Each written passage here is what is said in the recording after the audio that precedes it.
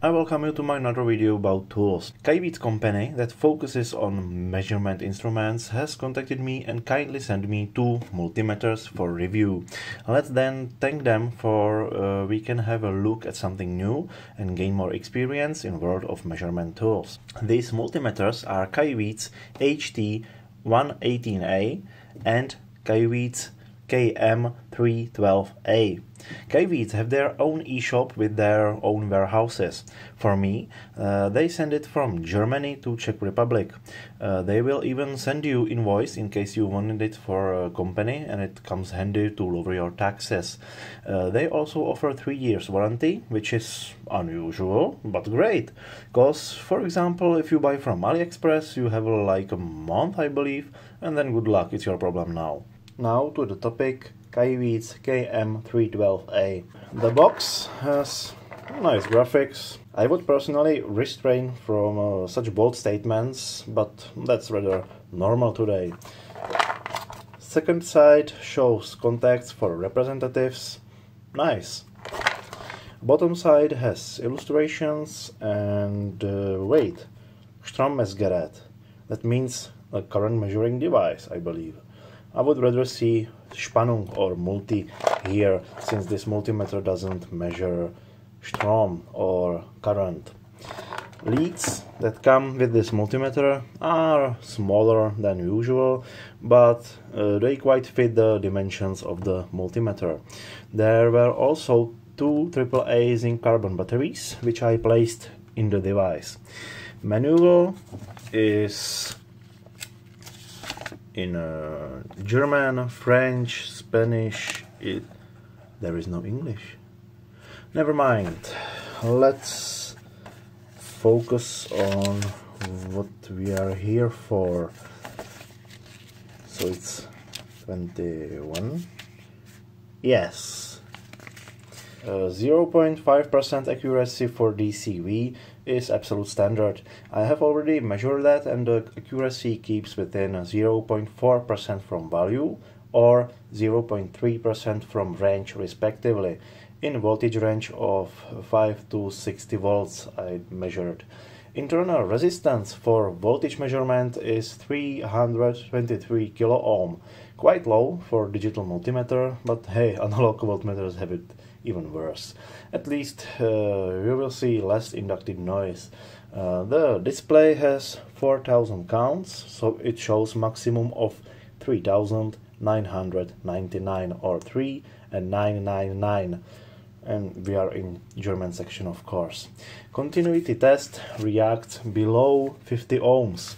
That's really smart decision. This tiny multimeter is really small, so it can fit any pocket. And I would say it is perfect for little humans, sometimes called children.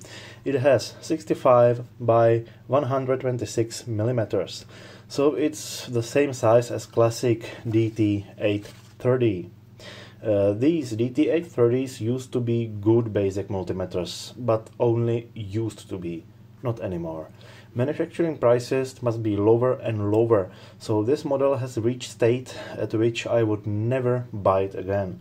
And if I didn't throw out my maybe 10 years old broken DT830, you would see the difference. Back to the topic.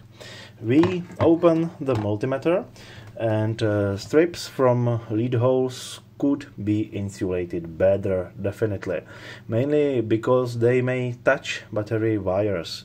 On the other hand, you have no real practical reason to open the multimeter, so if it stays as put, nothing should happen. LED for workplace illumination looks like 3528, I believe.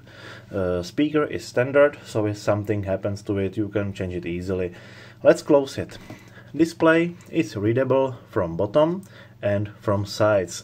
Only from top it gets worse. But since we mostly look at displays from below, it doesn't matter that much. Here sits indication bar that is backlit by green or red diode. Whole multimeter is controlled by just 4 buttons. Left is for power and as you can see, there is icon for automatic power off present. If you want your multimeter not to power off automatically for more long-term measurements, you can turn it on while simultaneously holding fans button. Beeping reminds you about what you have done and no icon is present. Next button controls your position lights and beams. Short press for display backlit that only turns off manually or with the wall multimeter, which I see as absolute plus, or long press for rear LED light. This light is not that intense and can only serve in absolute darkness, I would say, but it's there. Hold is, well, I don't use it that often personally, but nice thing to have. And the fonts button switches between functions. Upon boot up, multimeter is in default in automatic mode. It recognizes what do you want to measure: DCV, ACV, bigger resistances or continuity.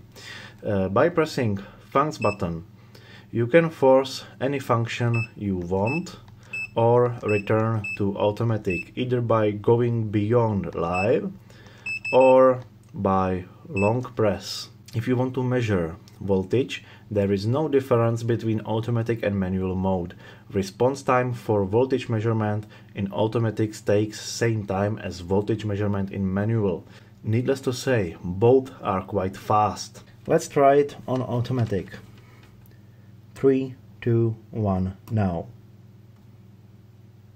The recovery time is a little on the longer side. 3, 2, 1, now. And now, if we force it, 3, 2, 1, now. Same speed for the value to come, but significantly faster speed for the value to come out. Now, let's go to beeping. At automatic, 3, 2, 1, now. 3, 2, 1, now. 3, 2, 1, now. That depends on your tips. If they aren't that perfect, it will go first through the ohms and then to continuity. But you can always manually switch to continuity for best results.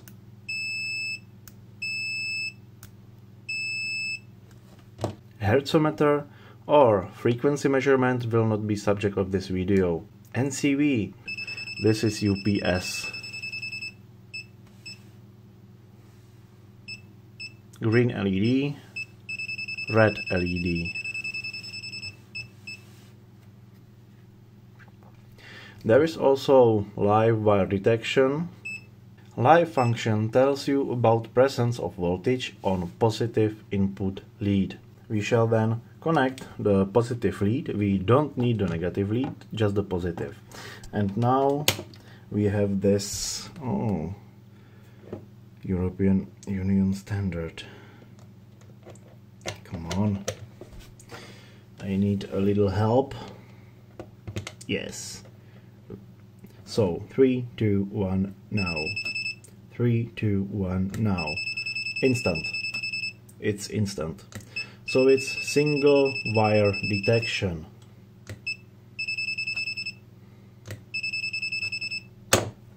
Just one safety warning regarding NCV and live.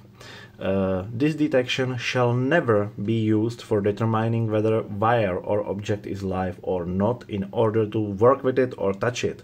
To be absolutely sure, you need to measure it the old way with 2 leads and also test your equipment before or after the measurement. Current is unfortunately immeasurable with this multimeter. Is it? Well, in case this multimeter would be your last resort, you can grab small resistor that you will use as shunt and measure voltage across your resistor. Then apply Ohm's law and you got current. Needless to say that this is emergency option and not everyday measurement method. So, final judgment. We have looked at this multimeter quite thoroughly and found most of its bright and dark sides.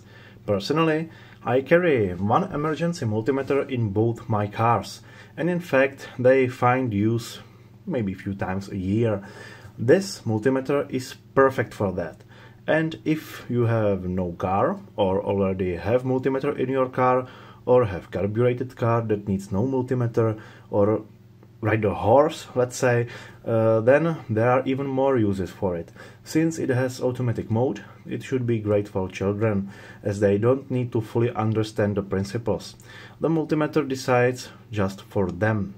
Or it may be everyday carry matter, fits in any pocket and in any palm. In case you would have a use for this multimeter, you can buy it straight from official eShop of Kaiweets. Link with small discount is in the description below the video.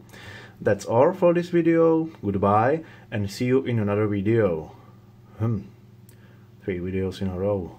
Maybe the video really killed the radio star.